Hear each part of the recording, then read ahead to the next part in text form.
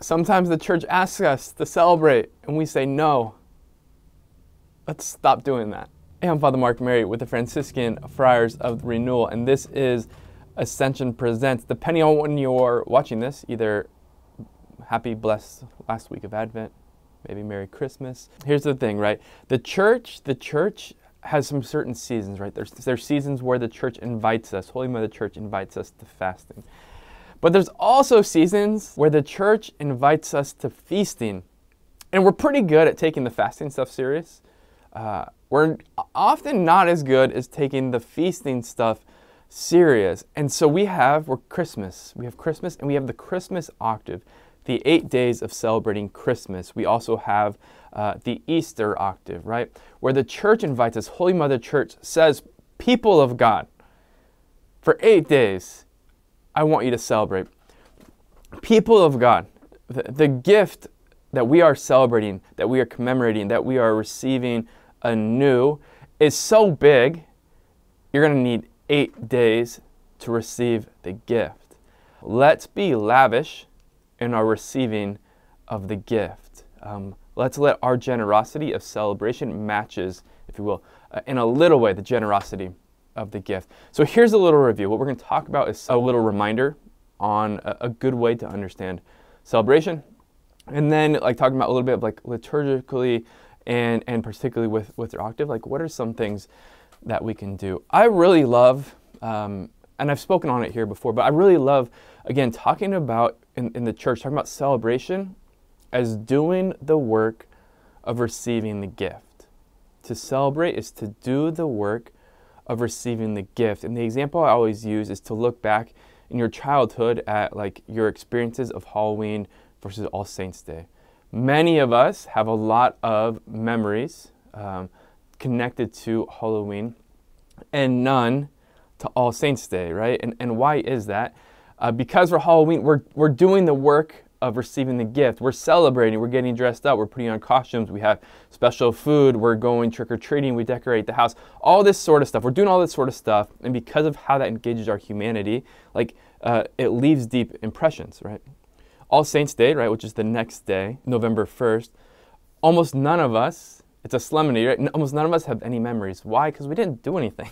Nothing changed.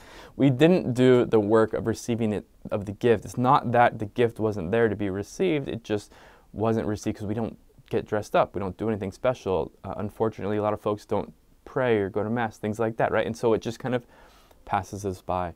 And so we want to make sure that when we are celebrating with the church, we're doing the work of receiving the gift. On Fridays and ferial days, normal days, Lent, the work of receiving the gift the church wants to offer us in those times is going to be entering into a greater spirit of prayer and recollection and penance and fasting, etc. That's the work of receiving that gift.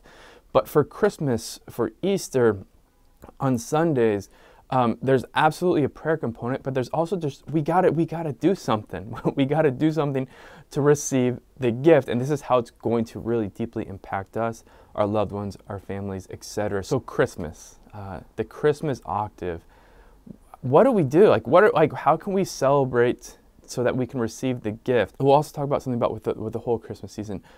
Number one, I understand maybe by the time you're watching this, it's a little bit too late.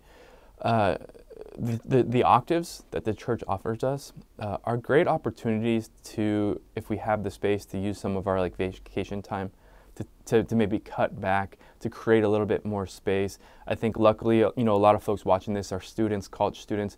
Hopefully you have a break to kind of create some space, That's kind of step number one. Number two, an essential component of this is 100% going deeper in prayer, particularly, I would say, prayer touching and receiving drinking from the fountain of the liturgy. During all of the church's seasons, the special seasons, I'm thinking of Advent, Christmas season, Easter season, Lent, the church really feeds us absolute gold, gives us absolute gold in the liturgy, in the propers, in the readings. And so I really, first of all, encourage you to kind of step up your liturgical game. So if you can create space, maybe you only go to Mass, on Christmas and the holy days of obligation and Sunday. The Easter octave, the Christmas octave are great times to spend a little bit more, to go to daily Mass if you can do it. If you can't go to daily Mass, can you pray with the readings of each of the octave days, the Christmas octave days? I think that's a really gold thing to do. Number two is, we have this great gift of like the manger and the infant newborn baby Jesus, right, that we celebrate in a special way at Christmas. And number one, we really do, I think, want to have like 100%, not just I think, like we definitely 100%, if we can afford it, have a manger set up in a kind of a privileged place in our homes. Like, so let's make sure we got our mangers set up, and then let's go and visit it. And so that could be something where you as a family, maybe like before your dinner or when you wake up or something like that, you go and pray in front of the manger. And or if you have roommates, like to go together to do something very tangible and concrete in front of the manger, right? It engages our humanity. We go there, we do something, we see something, there's something unique there. This is a great way to celebrate and to do the work of receiving the gift. A third one, which is kind of related, is I live with a friar, a brother, who likes to, during Advent and also like the Christmas season, he likes to actually carry around with him like a little infant Jesus. So maybe he'll like have it in his pocket or something like that. And I know it's not like super common, but I really like it. And when I was thinking about it first, I was like, okay, is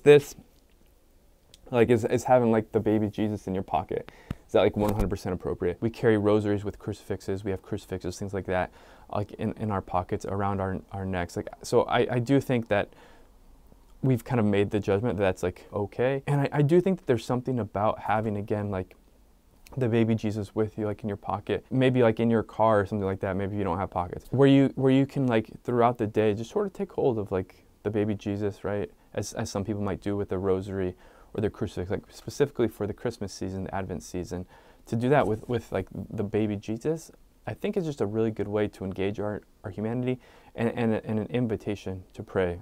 Another one, of course, like Christmas music, but like legit Christmas music, right? Like to really prayerfully listen and have like some of these soundtracks that go along with Christmas, like 100%, like let's do it. And then there's a component of feasting, and it's really awesome. And I really love it, the way in which the church invites us to feast, to really celebrate in such a concrete way that we can taste, right? We can taste the goodness of the Lord. And so, so definitely like some specific Christmas food, snacks, whatever. But like this is a time to, it's 8 days of solemnity. It's kind of a day without being gluttonous, absolutely, without being gluttonous, without being wasteful, with continuing with the spirit of mindfulness of the poor, to have a time of celebration and feasting. But like 8 days, I think 8 days of opening up presents, 100% makes sense. A little one each of those days, like maybe you give most of them at Christmas, but like keep opening them up. Like let's do that. And then I definitely think, again, like we want to celebrate the whole Christmas season.